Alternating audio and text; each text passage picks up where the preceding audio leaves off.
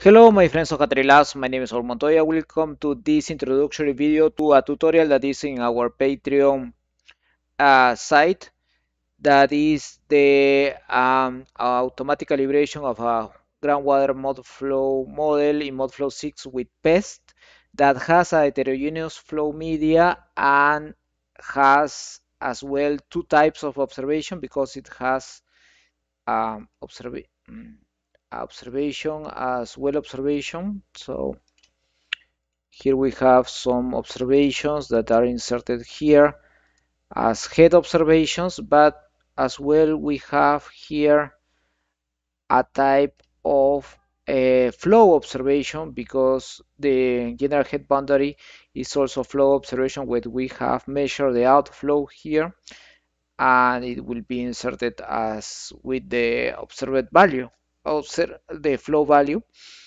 Okay, and the model has a drain as well, and this low K area is located in the second floor, in the second layer, while the ob observation points are located on the third layer.